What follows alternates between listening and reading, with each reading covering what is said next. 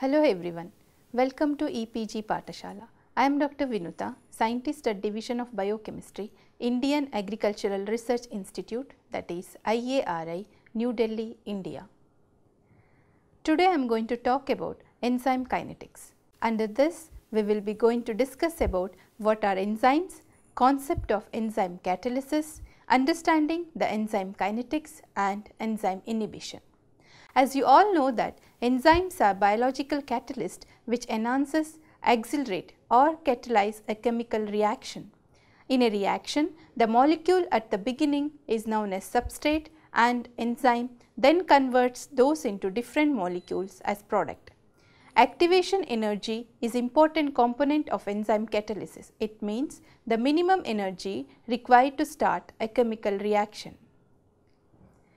Catalysis is also most important term and it is defined as a substance which increases the rate of reaction without itself being consumed.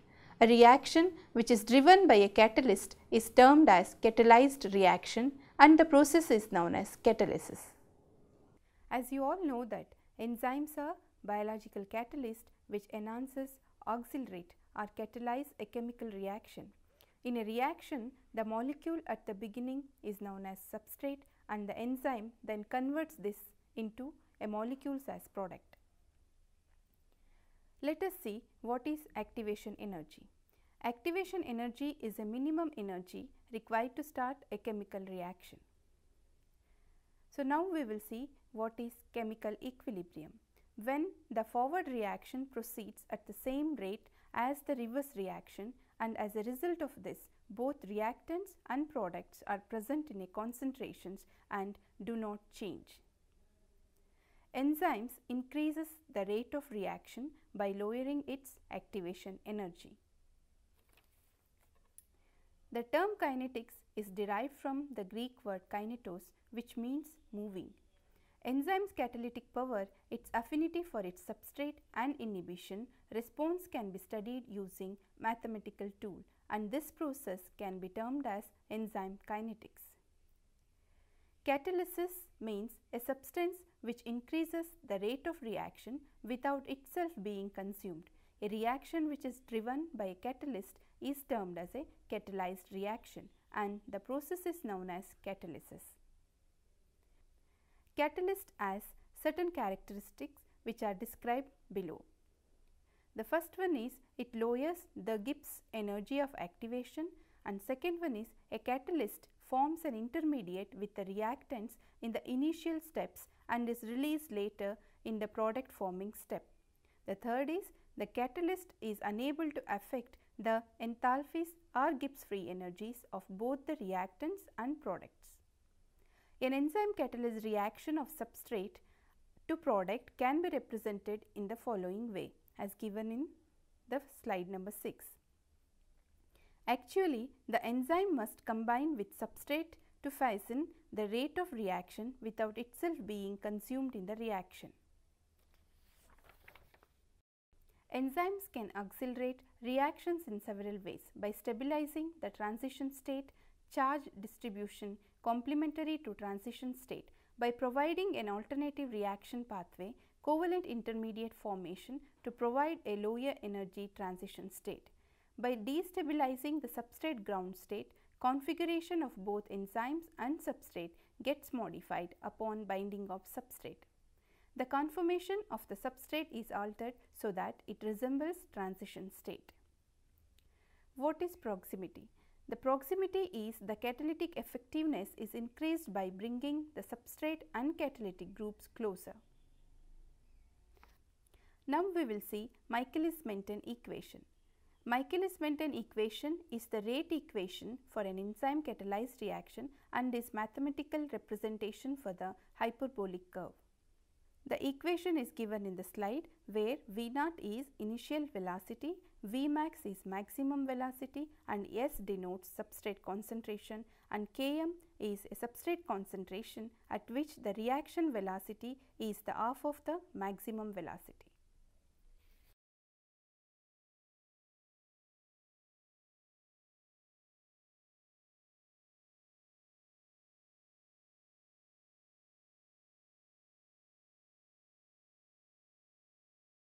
Let us see some important terms of enzyme catalysis. First one is Km.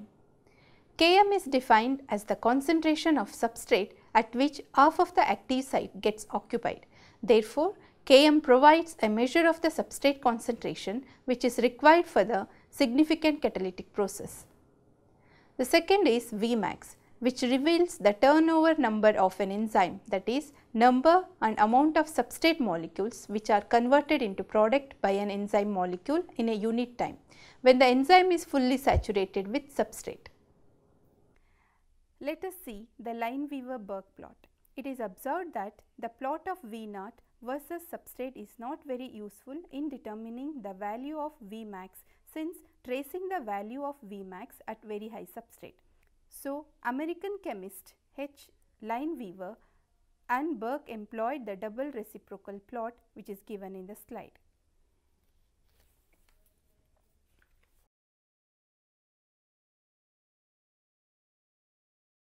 Let us see what is ED of steep plot. Lineweaver-Burke plot is more susceptible to error, that is y-axis takes the reciprocal of the rate of reaction, thus uplifting any small errors in the measurement. To overcome this issue was given by multiplying both sides of equation 1.8 by Vmax, we will get the following equation. The above equation represents that a plot of V0 versus V0 by substrate, the so called ED of steep plot, gives a straight line with slope equal to Km and intercept Vmax on the V0 axis and Vmax by Km on V0 by substrate axis.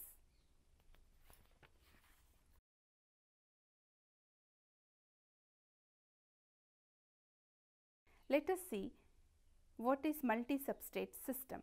Until now, we studied enzyme catalysis involving single substrate, but in few instances the process involves two or more substrates. The example is given below. The above reaction is catalyzed by alcohol dehydrogenase, which binds both NAD+ and the substrate to be oxidized. Let us see what is enzyme inhibition. Inhibitors are the compounds which help in decreasing the rate of an enzyme catalyzed reaction. Enzyme activity is regulated by feedback mechanism, that is, an end product inhibits the enzyme's function in initial stage of a sequence of reactions. Enzyme inhibition controls the amount of product formed. In irreversible inhibitions, inhibition gradually elevates with time. Complete inhibition results if the concentration of the irreversible inhibitor exceeds the concentration of an enzyme. Let us see what are all the reversible inhibition types. There are three important types of reversible inhibitions, that is competitive inhibition, non-competitive inhibition and uncompetitive inhibition. In case of competitive inhibition, both the substrate and inhibitor compete with the enzyme.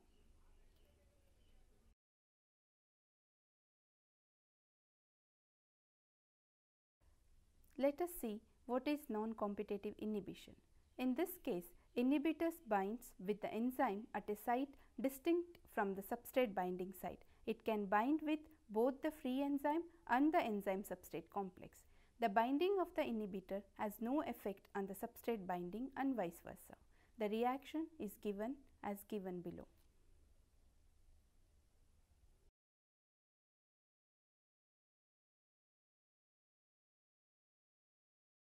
In case of uncompetitive inhibition, inhibitor reversibly binds to the enzyme substrate complex, resulting in inactive enzyme substrate inhibitor complex, that is ESI complex. Here, in this case, inhibitor does not bind to the free enzyme. ESI complex does not form a product because inhibitor does not interfere with the formation of enzyme substrate complex. Uncompetitive inhibition cannot be reversed by increasing the substrate concentration.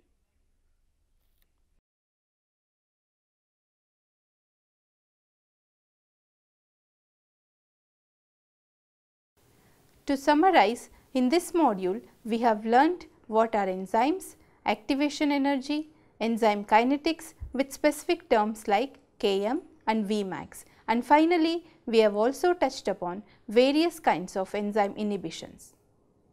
Thank you.